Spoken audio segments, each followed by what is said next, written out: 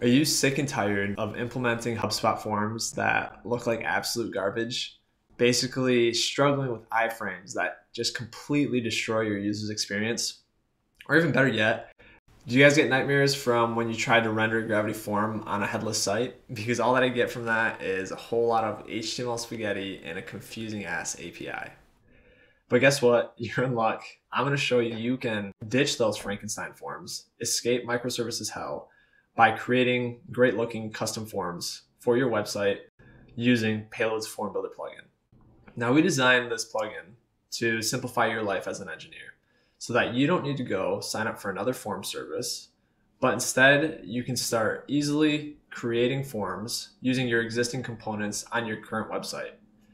And going back to HubSpot and Gravity Forms themselves, they're just becoming more and more outdated as we move forward. And it's 2023, there's just better solutions out there, like Payload. So let's delve right into how Payload's Form Builder plugin operates. I'll guide you through the setup process, and I'll show you how to seamlessly integrate it into your front end. So let's jump right in. All right, let's get this plugin up and running. First thing we want to do is just go ahead and install it.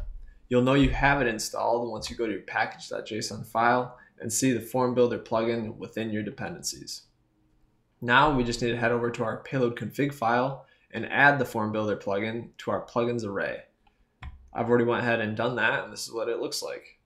Right here, I have a form fields type object, and this is where all the different form fields that you have access to are being stored. By default, you have access to all of them, so you don't need to do anything. But if you want to go ahead and specify which ones to include and not to include, just pass a Boolean value to which ones you want or don't want. And I'll add a link in the description to the plugin's GitHub repo where we have a list of all the different field types you do have access to. By now, if you go to your admin UI, you will see two new collections added to your instance, and that's going to be the Forms collection and the Form Submissions collection. Forms collection is where all the different forms that you create will be stored. And the Form Submissions collection, just pretty self-explanatory. It's where all the different submission data is going to be stored. Now, ideally, we're going to want to be able to add forms to any page of our website. So to do that, we need to create a reusable form block component. And trust me, it's easier than it looks. Within our blocks folder, we just need to create a form block configuration file. And that looks like this. Pretty standard. We're going to name it form block. Give it a few fields. The key field is this relationship field, which links our form block to the forms collection. And then just a couple other fields, an enable intro checkbox and an intro content rich text field, which is enabled if enable intro is selected. And finally, we can't forget, we need to add this block to our blocks array within our pages collection.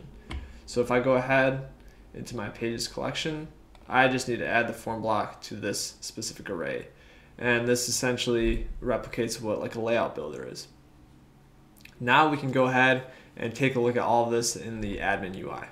And as a quick side note, everything you see on my screen, you all have full access to. I'm using a Form Builder example repo, which exists in the payload repo in the examples folder. And this comes with a fully built out CMS and a fully built out Next.js front end with some pre-seeded data, which includes some built out forms and some built out pages using those forms. And I'm going to add a link in the description so you guys can go ahead and check this out yourselves. But back to it. If you take a look, we've got our two new collections, forms and form submissions. Currently there's no submission, so this is empty.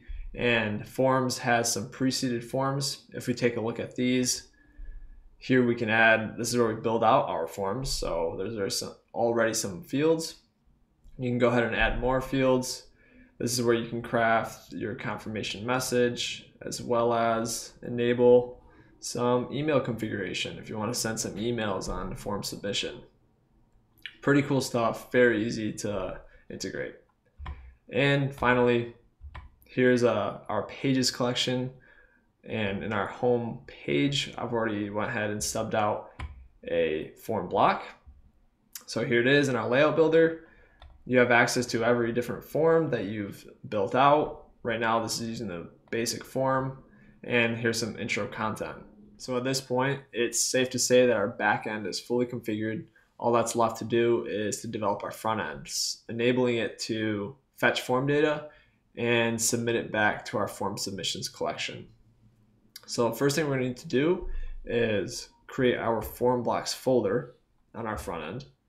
And this is going to contain all our essential components like the form block component itself and all the field components as well, like for a text field, select field, text area field, etc. And as a quick note, this example is using the React Forms library for easy validation and error handling of each of our form fields. If you're not too familiar with the API, I'm also going to add a link to that in the description down below. Now let's start by taking a look at the form block component itself. So this is a functional component that is receiving props of type form block type. Form block type is defined by our TS interface, which is generated on our payload backend. We use this method so that we have an extensible amount of reusable types that we can then use on any of our components, and this keeps all of our components type safe. Some of these props include enable intro, intro content, form, which is just our form fields. Also, we've got the ID of the form, submit button label, confirmation type, whether it be a message or a redirect, and if it's a message, confirmation message is also available. Next, we are calling the useForm hook, which comes from the React Hook Forms library. And this right here creates a form instance for us with default values. And we are also using it to validate our form fields that are being passed down by our form. This allows all of our form field components to be able to use these useForm hook properties, and it gives them all independent validation, which is pretty cool. Next, we are employing a various amount of form states, which includes is loading, has submitted, and error. Pretty self-explanatory what they do, but we're using them so that we can monitor potential errors that we get, or if we're not doing a good job handling certain scenarios. And then this allows us to solve these errors or potential scenarios very efficiently. Now, before we go ahead and discuss the data submission process, because that is the next thing that's happening, I want to go ahead and show you guys the form itself. So let's go ahead and scroll down, and here we are. So first off, we are rendering a rich text component for the intro content, which only gets rendered if enable intro is true and there is intro content and the form has not been submitted yet. Next, we're rendering a confirmation message if the form has been submitted and the confirmation type is a message. And then also we are adding a loading state. So once you submit your form, it'll probably pop up saying loading, so you understand that your form has been submitted. And if something goes wrong, we have a error handling message, so that tells you what error you're getting, what happened. And finally, we have our form element itself, which consists of our form fields and a submit button. Now, our form fields are being rendered through a map function of the form from props fields array. Now, our fields are using the payload block field type, which this allows us to compose a form of fields that are essentially just independent payload blocks. And just like how we use our page layout builder, instead of building out a page, we're just building out a form of blocks. But in other words, it's just a form of fields, which is pretty cool. Now, I do want to show you guys what a field component actually looks like, what it consists of. But before I do that, I want to show you guys the bulk of this form component, which is the onSubmission function, which gets triggered by when somebody submits a form. So let's go ahead and take a look at that. Now here is the onSubmit function itself. This is responsible for sending our form data back to payload. So how is that done? Basically, when a form is submitted, we are sending a post request to a specified endpoint. In our case, this specified endpoint is API/form-submissions. Now we want to send it to this endpoint because we want our form data to reside in the form submissions collection. After that, we just have some error handling, and the last thing we need to do is handle redirects. So if the confirmation type is of type redirect, then we just want to obtain the URL from the redirect object and do a router.push, which sends the user to the specified redirect URL after a form submission, which is very easy. And that's about it. It's really just a simple fetch to payload and then either a post request to payload's GraphQL API or the REST API. And then you're done. Payload's really easy to understand. There's no black magic happening here. When you're creating a form submission, it's no different than creating anything else in Payload, which is great. Now, before I want to show you guys an actual form happening on the front end, I want to show you guys one of our field components so you guys have an understanding of what's happening there. And I think we should take a look at the text field component. So here it is. Here is our text field. This takes the prop's name, label, width, register, required, and errors.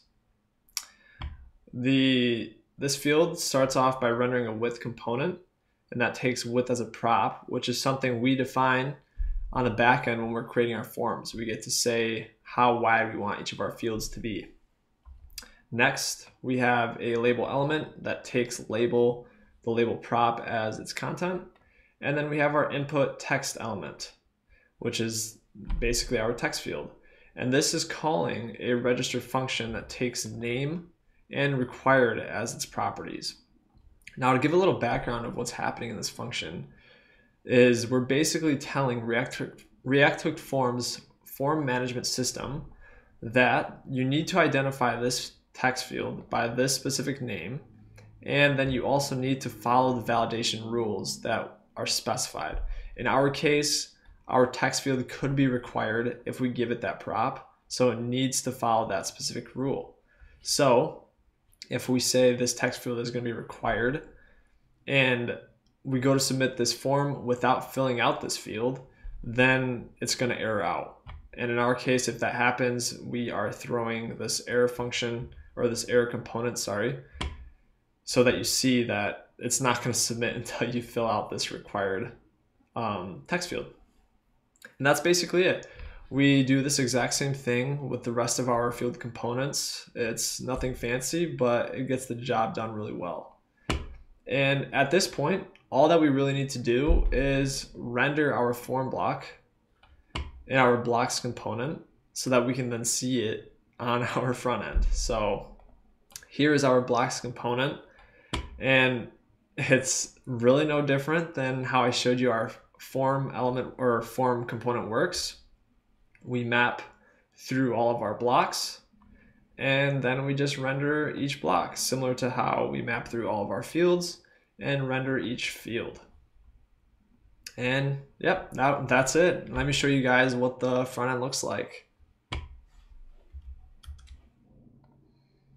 All right, so here's the front end side of the form builder example repo that I've been showing you guys. This is the home page. It's got the basic form on it, which I showed you guys in the CMS a little bit ago. A couple text fields, an email field, and this text area field. So let's go ahead and fill it out and see what happens on submission. Okay, I'm not going to fill out the email field just yet because I know it's a required field, and I want to show you guys validation happening when I submit on something that's required but not filled out. What's the coolest project I've built? Has to be the form builder example, right? Submit, and boom. Field is required, so it did not submit, and it threw out an error saying I have to fill it out before I can submit. So let's fill that out and submit again. Boom, basic form has been submitted. This is great. Now let's confirm that this data was sent over to Payload. by checking the form submissions collection. And here's our submission data. Pat K, my email, and my text area field. So there you have it. With Payload's Form Builder plugin, creating and managing forms is a breeze. And the best part is that you can reuse the setup that I've shown you on any future project, which is going to decrease development time by a lot. So please go ahead and try this out and let us know what you think. If you enjoyed the video or found it helpful, please like the video and subscribe to Payload CMS. I'll see you guys soon.